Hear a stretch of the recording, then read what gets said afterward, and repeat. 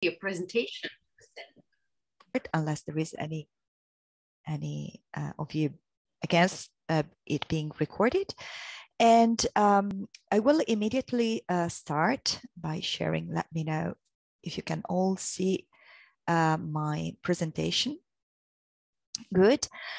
So we will follow this agenda. So first of all, a brief introduction, a very brief introduction about what virtual exchange is all about and about us, UNICollaboration. And then I'll focus on the bespoke training options. I am outreach officer and project manager, as well as co-trainer for UNICollaboration. Then I will be followed by Anna Böven, who is one of our lead trainers at UNICollaboration, and she will introduce you to open for all training courses that regard and include both the introduction to virtual exchange and the virtual exchange project design courses. Then Teresa McKinnon, board member and responsible for communication for UNICollaboration, will outline what open badges are. And Lorenza Baccino, one of our qualified facilitators and trainers, will focus on facilitation in virtual exchange. I will then try to briefly hint at what you can do in the current call for proposals in terms of activities to be planned for virtual exchange within that call. And we then leave 20 minutes for questions and answers.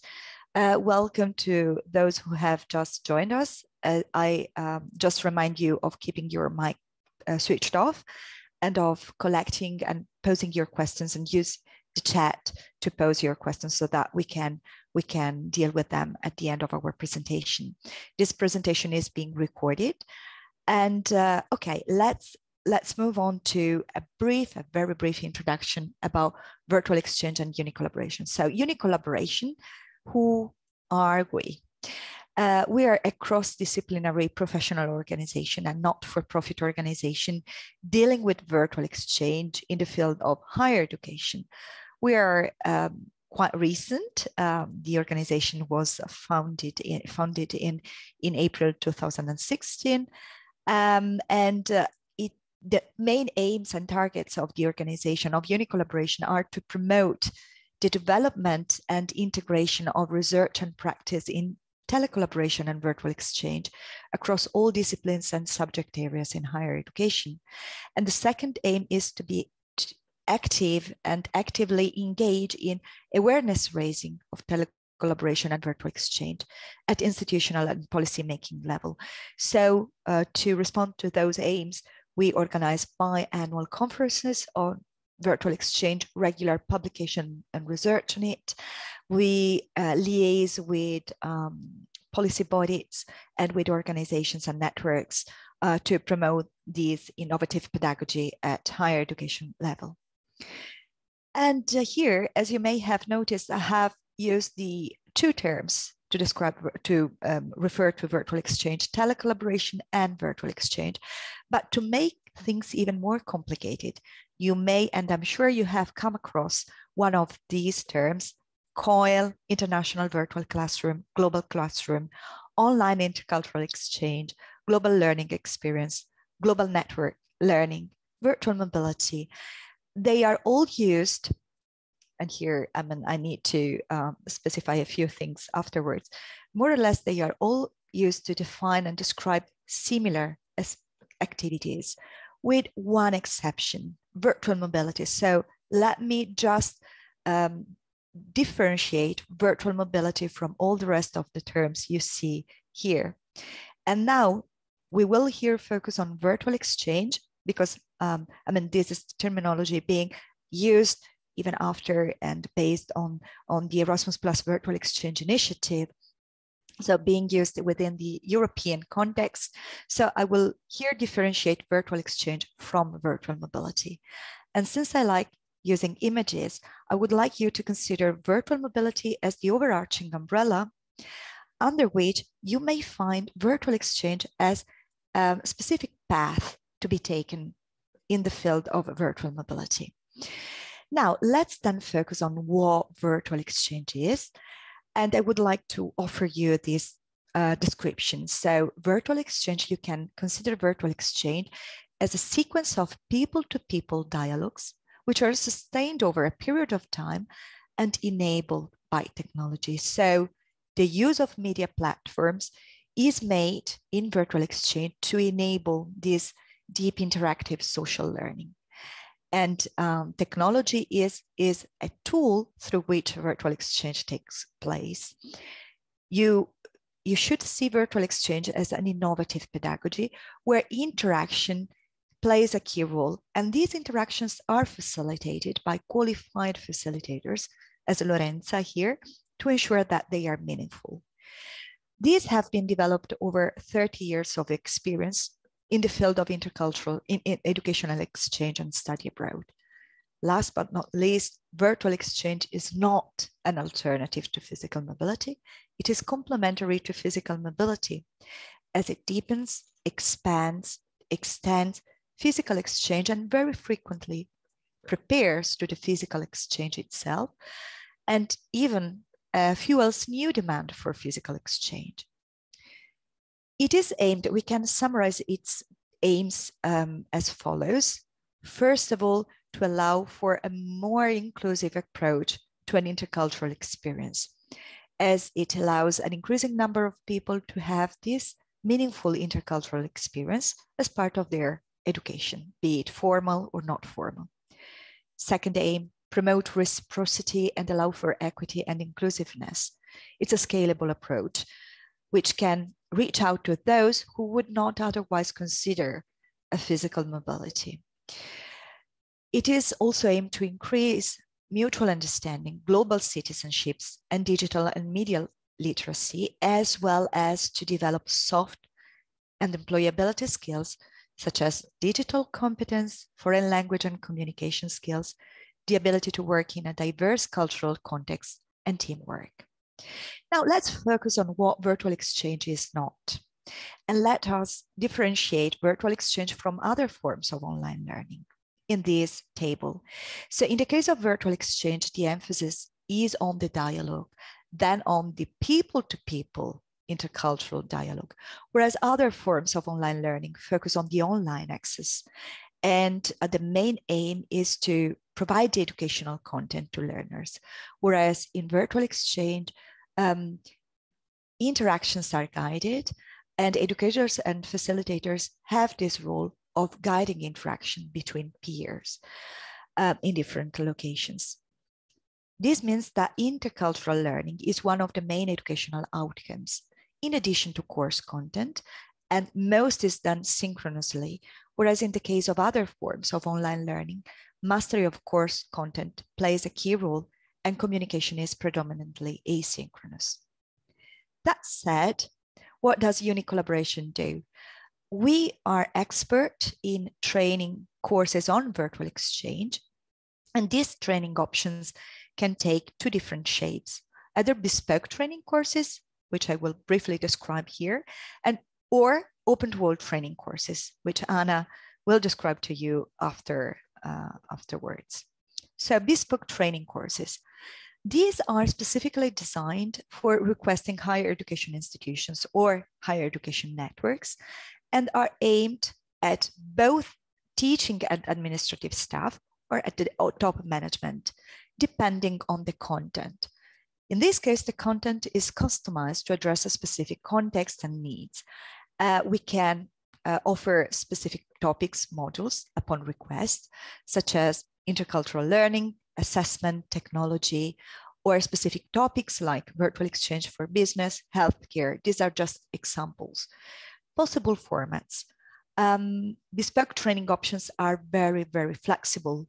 So we have institutions asking for asynchronous training courses, bespoke asynchronous training courses with weekly Zoom meetings. But most of the institutions which opt for bespoke training courses ask for synchronous courses, meaning a sequence of webinars or online workshops. The most adopted formula is the 4x4 training course, meaning 4 modules, 4 days. Each module is lasts 4 hours approximately. So it means 4 half a days. This is the module which is mostly appreciated. Or we can even offer individual mentoring hours for educators launching their first virtual exchange projects. Just to give you an idea, as of 2019, we have trained through the bespoke training options. We have offered over 32 bespoke training courses to 19 institutions in Europe and in the US, training over 450 participants. And here you see the names of the institutions we have been working with, some of these names. And I would like you to bear in mind that these are just bespoke training options and the full training options. But we also provide webinars or workshops for those institutions, for example, willing to offer a continuous professional development option for their staff, but not having much time available for their staff to go for a full training course. But I'll stop here and I'll leave the floor to Anna for the open to all training courses options. Okay, thank you, Sarah. So there are two types of training options that are open to all. These run 3 times a year. The first one is what we call the Introduction to Virtual Exchange training course. This course is designed for those who have little or no experience of virtual exchange. They want to know a little bit more about it, how it works, what it involves, some of the challenges, and it's aimed at both educators and also administrative and technical staff in higher education, because of course virtual exchange is very often organized by the educators, but it absolutely needs the support of administrative and technical staff as well. There are also people working, for example, in internationalization offices who attend the course because they want to understand a little bit more how to sell it to their teachers, for example, within their institutions. The course format is 4 weeks. It takes place in English, used as a lingua franca. The materials, the assignments, all the asynchronous activities take place on an online platform. And we have weekly 90-minute video meetings via Zoom. So once a week, 4 in total throughout the course. These give the opportunity to discuss what has been done during the week. And so, you know, it's part of the learning is through the synchronous session. We also organize these courses to feel a little bit like a virtual exchange itself. So the participants get the feeling of what their students will experience by doing a virtual exchange. In terms of workload, the commitment is about 4 hours a week, including the 4 synchronous sessions. But obviously 2.5 hours will be done asynchronously, so they can be done when you're free. Over to the next slide, please, Sarah. In terms of the contents, so we have 4 weeks, we said. Week 1 is about getting to know other participants. This is very much what your students will be doing during their first week of virtual exchange. We talk about online presence, about digital skills, and specifically about netiquette.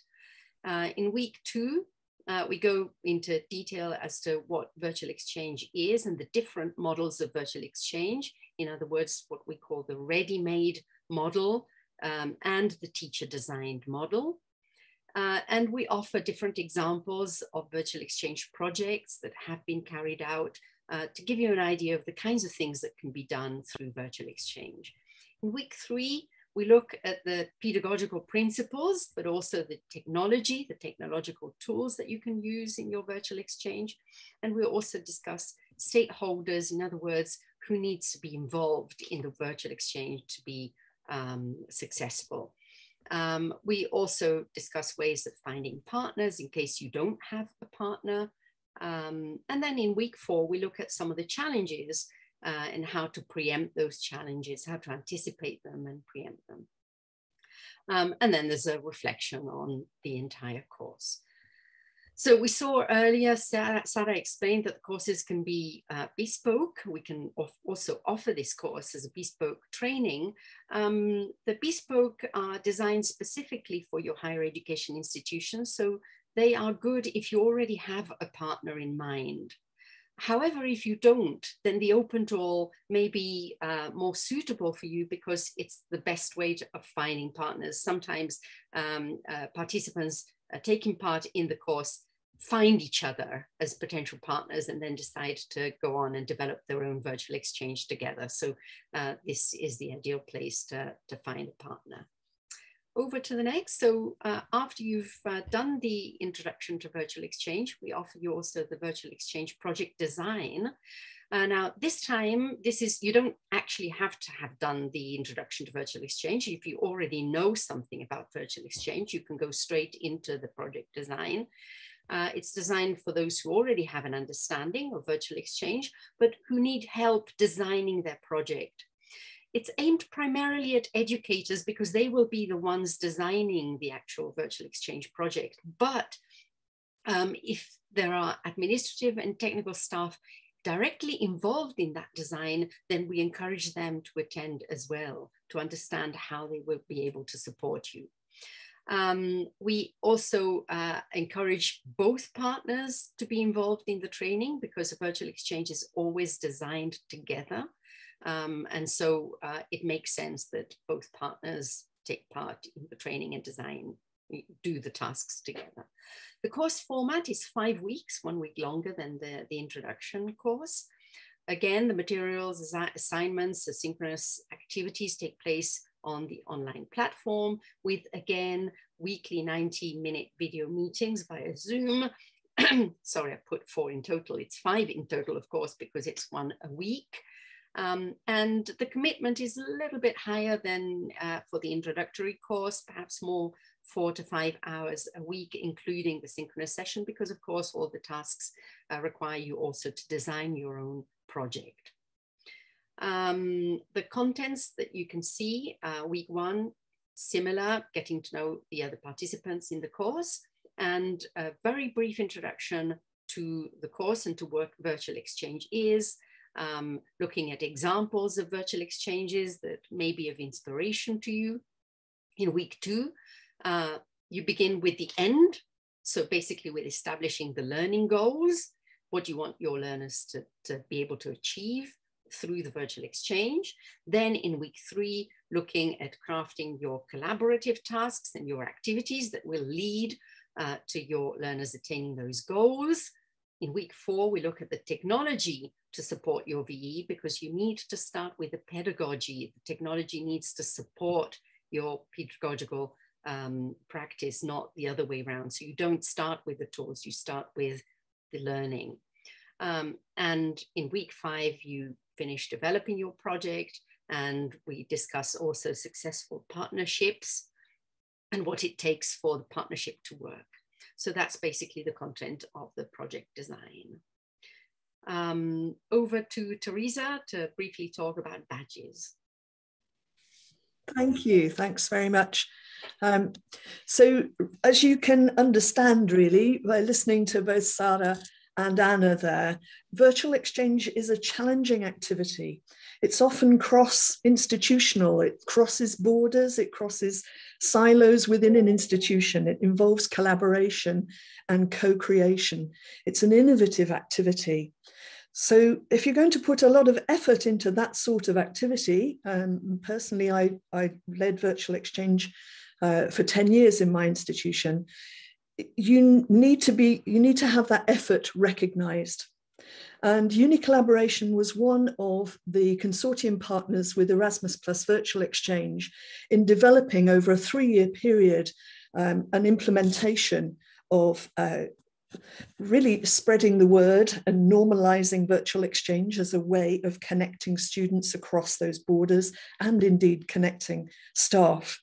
And Miriam Houck and myself spent some time investigating the use of something called open badges, which is, again, critically aligned with that innovative way of addressing and recognizing pedagogical challenge and interest in learning and expanding your horizons. So what we looked at was how would open badges support the work that you do in virtual exchange, and how could it help our participants to be recognised for the effort that they've made. And if you have a QR code on your phone, you'll be able to scan that little QR code in the bottom there to see what we came up with for the Erasmus Plus Virtual Exchange in terms of looking at the skills that it develops and recognising the various milestones along the way. Next slide, please. Thank you. So post Erasmus Plus Virtual Exchange, UNICollaboration continues to support the development and implementation of virtual exchange with our own suite of badges. Earners can use these and collect them. Open badges are essentially, and I'll give you some links here that you can take with you and investigate further. Essentially, they are digital ways of recognizing experiences and expertise that the earner then can curate and use on their profiles, maybe on LinkedIn or their website or wherever they want to share and show their skills in order to support them in their professional development, whether that's a teacher or a student. And currently, UNICollaboration is doing lots and lots of innovative work in the use of open badges for virtual exchange, because it's so important to us that we have this critical alignment between the nature of the activity that we nurture in virtual exchange and the nature of this assessment or recognition system that we offer. So there's so much here that I couldn't possibly go into detail today, but I'm providing you with some further links. So perhaps if we could do the next slide, Sarah, please. Some easy publications for you to grab, particularly the second one there, which is a very short, readable, I hope, explanation of how open badges work that you can download and see why they have made a contribution to supporting the work that we do. A short guide, really. And hopefully some of you here may have heard of people sharing their open badges, and we're very keen to listen to and hear just how people have used them. The learning analytics that we can gauge from the use of open badges helps us to understand which courses are popular and used and how our learners have progressed in curating their online profiles as they move through their careers. So thank you, that's me, that's all I have to offer at the moment on open badges. Thank you, Teresa. So facilitation in virtual exchange, what is it and how it fits into VE? Well, hang on one second, Sarah, just a moment. That's it. We find that virtual exchanges typically last between 4 to 8 weeks. Most probably it will consist of asynchronous and synchronous activities. So you as tutors will do some synchronous meetings with your students, maybe in the form of a tutorial session where you'll focus more on the content of your exchange. An online facilitated dialogue session, or OFD, is different. These are synchronous sessions and should take place more than once to get the full benefit. And if you choose to use them and include an external facilitator, it's recommended they be included as an integral part of your project and therefore should be managed by external facilitators who aren't necessarily familiar with the content or discipline of your exchange, but rather focus on the process of getting your students to collaborate effectively with each other and build relationships by developing curiosity in their peers. But what are facilitators in this context and why use them? Next slide, Sarah, thanks. So facilitators are trained in specific skills. They can help participants to engage with difference, to communicate and to learn together and from each other. So facilitators aren't tutors and not experts in the content of your virtual exchange necessarily. So they're there to encourage the participants to build relationships, to be curious and have that growth mindset. So we can help them prepare for the tasks ahead that are set by the tutors. And we find that by exploring their own identity and that of other participants, they begin to engage more constructively with difference. So we ensure, the facilitators ensure that all your participants are heard as individuals and hopefully help to break down stereotypes. In fact, this is a very popular topic of discussion and often leads to deep exploration of identity and culture. So as facilitators, we typically meet with the tutor to discuss your virtual exchange in general and decide the content and structure of the sessions. But facilitators are neutral in the process, and this is key, as it frees up the participants to discuss openly and without judgment. This is the difference. So facilitated sessions are therefore not tutorials, but rather opportunities for participants to dig deeper and agree or disagree without being judged, but in a safe space with respect and tolerance. So facilitators aren't there to impose values or to try and change values, but rather to explore why people think the way they do and to listen to each other.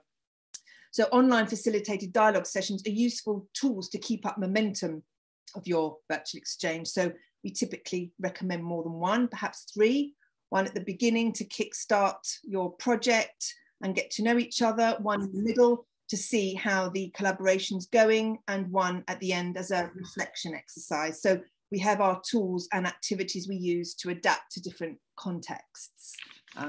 Next slide, please, Sarah.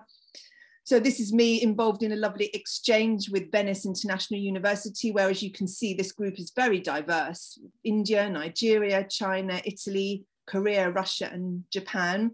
There are usually several of these groups, and VIU uses these sessions as a preparation ahead of an actual physical mobility. So for their virtual exchange, we meet weekly over 4 weeks to discuss various topics. So identity, religion, migration, sexuality, and gender. The idea being that the students meet online and build relationships, and some of them actually travel to Venice and they end up meeting in person, having a pizza together, and sometimes even sharing a flat. So the students love these sessions, and although we upload material onto Moodle for them each week, they actually love just showing up and seeing each other from week to week. It's really lovely to watch them grow, and that's the sort of joy of being a facilitator. Next slide, please, Sarah. Just take a few moments to read this slide. I'll just give you a few minutes. This is some feedback from a past virtual exchange. So this exchange involved the US and Egypt, 2 countries with possibly very different views on homosexuality, but you'll note that the exchange was really focusing on AIDS, and therefore was a medical exchange researching how these 2 countries dealt with and treated AIDS patients. But inevitably, the homosexual aspect came into the discussions, which caused some initial difficulties. But as you can see from the feedback, with the help of facilitated sessions, this issue was overcome and the topic was approached in a way that was acceptable to everyone. So they found some common ground. Next slide, please, Sarah. And again, I'll give you a few moments. This was, the context was history, and it brought together, and it's had several iterations. It brings together Romania and Hungary, and the focus is a particular treaty 100 years ago, which had very different impact on each country. One country gained territory, one country lost territory, and it's an opportunity for these students to see things from a different perspective. And so history lends itself to perspective. So it was also nurturing soft skills such as teamwork and time management, and there was even a language aspect because they were practicing their English as well. And the final one for me, Sarah, again, you'll see how participants appreciate the opportunity to explore a topic from a different perspective. And you can see this student wasn't able to travel on an Erasmus mobility, but nevertheless managed to gain something significant from the virtual exchange experience in terms of cross-cultural understanding and learning. So in this case, a complement to an actual mobility. Thank you very much. I'm passing back to my colleague, Sarah, for the part. Okay, thank you. And just to conclude, before opening up to Q&A, what we would like to give you is an idea about what you can do literally in the call for proposals for virtual exchange, which has been launched by the European Commission within the framework of the Erasmus Plus program. I won't focus though on the structure of the call for proposals. I won't focus on the budget. I will focus on the strategy and on the activities you can do. And my focus will also be on the higher education sector. As you know, the call is open for the youth sector as well. But I mean, since our core activity is to train staff in the field of higher education, this will be also the focus of my presentation now. And to do that, I need to remind us all of the background of the European policies, of the European policies behind Erasmus Plus for the next 7 years, so 21 to 27. I mean, the key focus is on offering something which is more inclusive at higher education level and on green and digital transitions. Bearing that in mind, this call has specific objectives which can be declined as follows. So first, encouraging intercultural dialogue with partner countries and increased tolerance through what we have defined before as virtual exchange, people-to-people interactions. Second, promote various types of virtual exchange. Just as you might have heard from Anna before, we speak about ready-made and co-designed virtual exchange projects. This is part of the training course as a complement to Erasmus Plus physical mobility. Enhance critical thinking and media literacy is another call objective. Foster the development of digital and soft skills, also in the light of enhancing employability. Promote citizenship and the common values of freedom, tolerance, and non-discrimination through education, and strengthen the youth dimension. And this is the only reference I'll make to the youth sector. And this is all going to take place with the top priority regions which have been identified in the Digital Education Action Plan 2, which are the Western Balkans and the neighborhood regions of the Eastern Partnership, the Southern Mediterranean, and Southern Sub-Saharan Africa. Why did I give you again these call objectives which you can find in the call for proposals as well? Because this leads me to focus on the activities you can plan within the call for proposals. I will focus on 3 kinds of activities to give you an idea of how you can link what we have told you about with the activities you can actually do. You can either focus on online facilitated discussions between students. Training, you can raise awareness about virtual exchange through dedicated training for university staff, be it teaching or administrative staff. You can focus on interactive open online courses.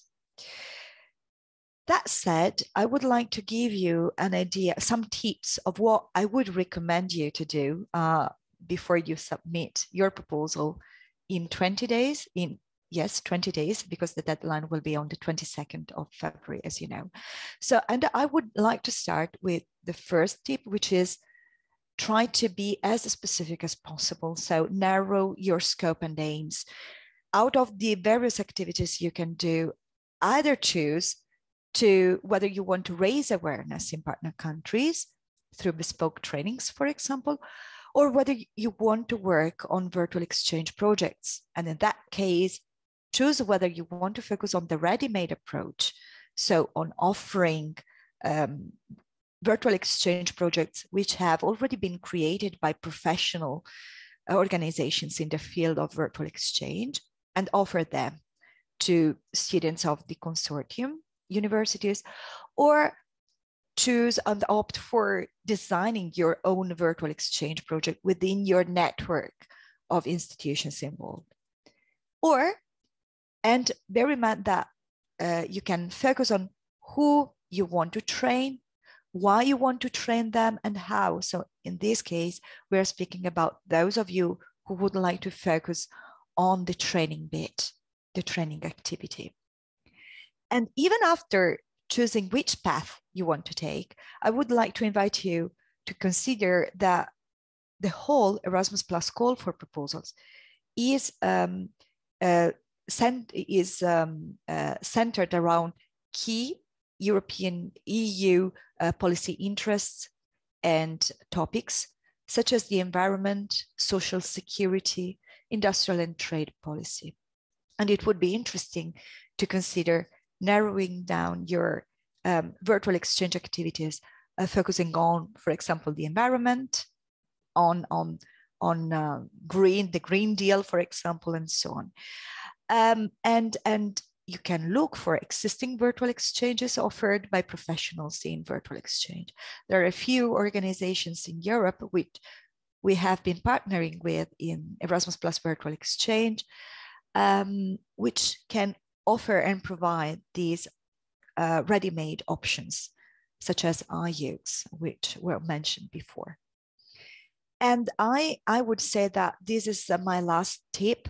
And I know that it is not enough to submit an application, but the idea I wanted to convey you is that it is very, the time is now for you to act. After these 3 years, we ended the Erasmus Plus Virtual Exchange in December 2020.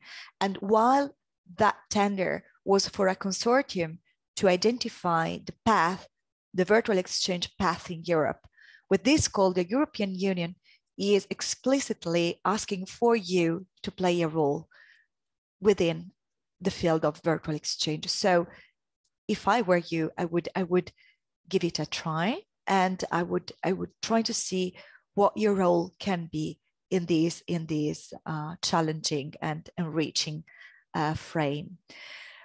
That said, this is our website, and I would like to invite my colleagues to share the link in the chat, where you can find more information about the open tool training courses and about the bespoke training options as well. And I would like to end our presentation by inviting you to fill out this satisfaction survey, which is very important for us to know which topics may be interesting for you, so that we can deal with other topics in the next future, in the next rounds of free webinars. And I would like now to open to question and answers. So in case you are willing to pose a question, you can easily take the floor now. And I'll stop sharing my screen. Or if you feel more comfortable in sharing your question in the chat, feel free to do so. You can even let us look at your face if you wish. And switch on your mic in case you are willing to ask a question or share a comment.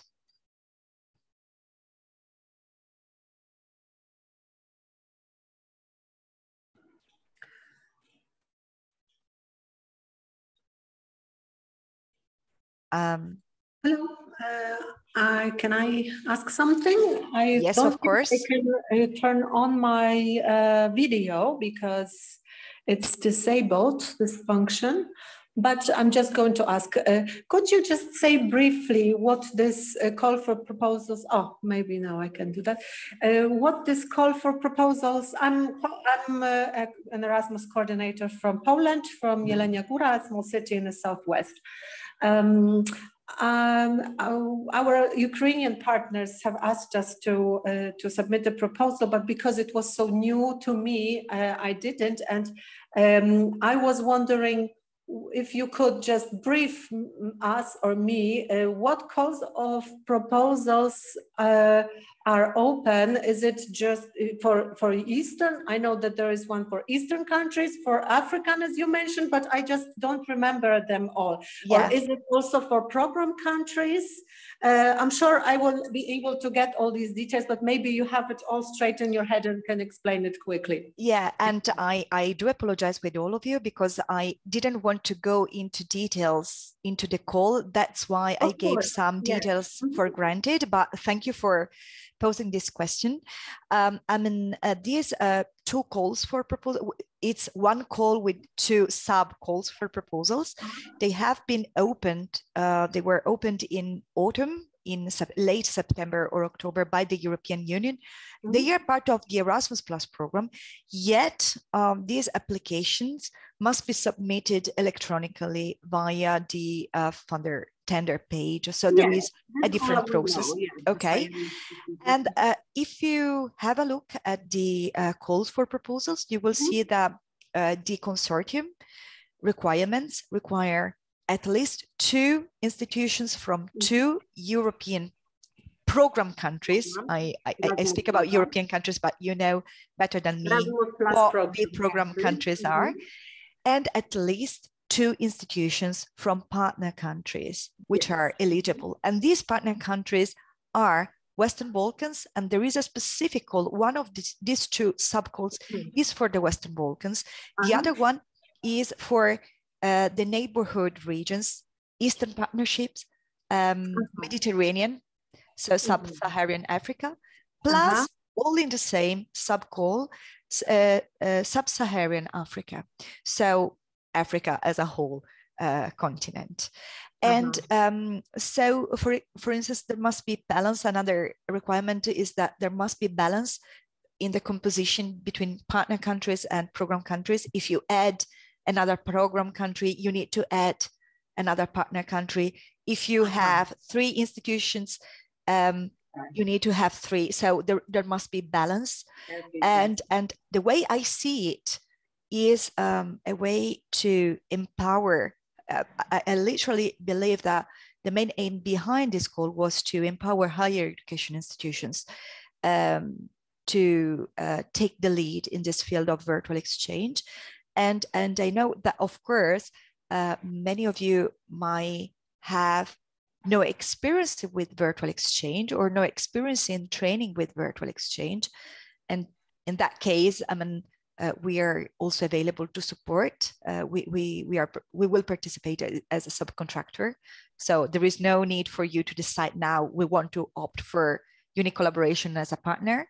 You can even turn to us later on once you have succeeded in your application, or you can ask your Ukrainian partner, for example, if they have experience in that, and you can work on designing your own virtual exchange course together.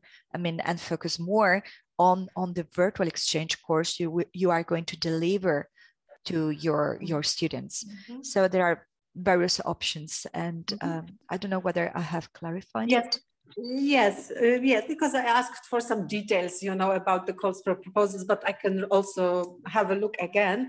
And I also found out that there will be another, our national agency was informing us that in September, there will be another deadline, yes?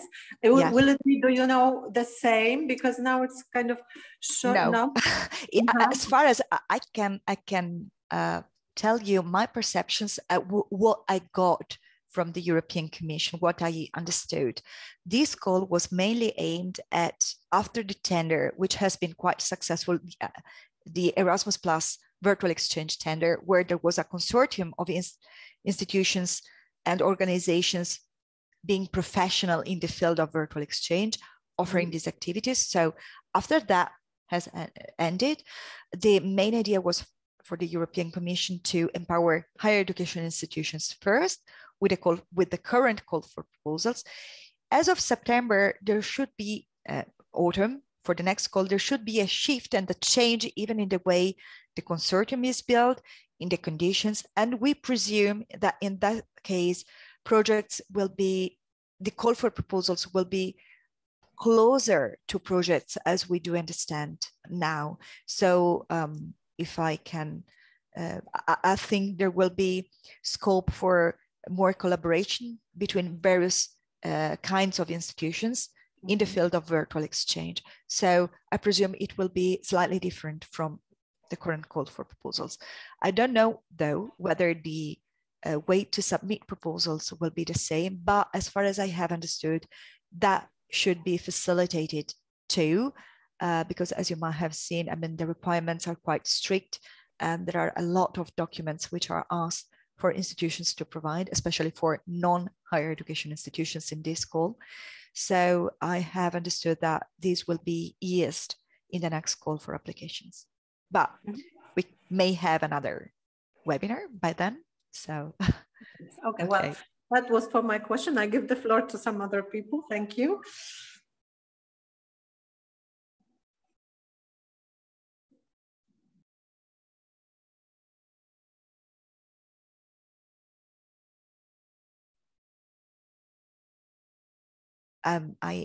This silence might mean that we have been very clear. I don't think this is the case, but while you think about your potential questions, we might also share our email addresses in the chat in the meantime. So in case you don't have any question now, but you would like to pose a question afterwards, feel free to contact us.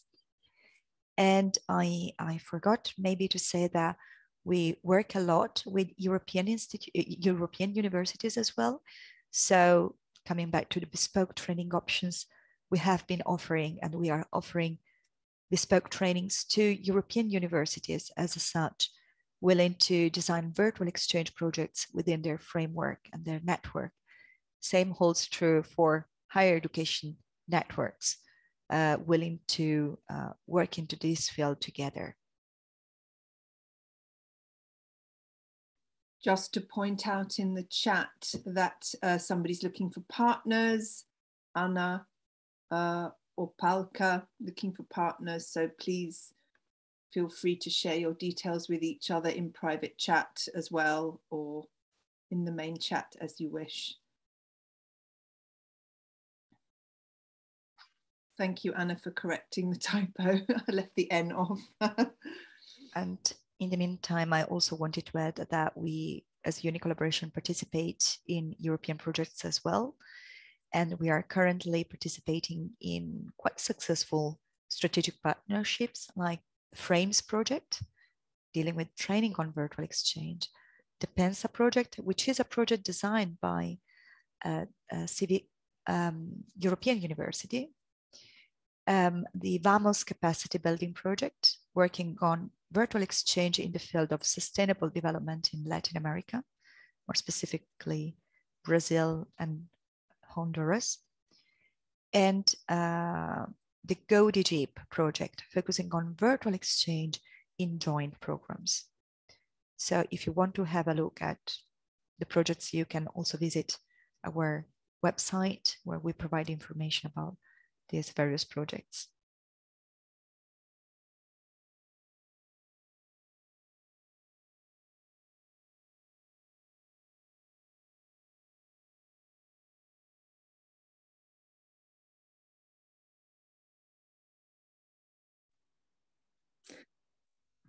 Can I just check that we will share the link to the slides with the people who've joined us today?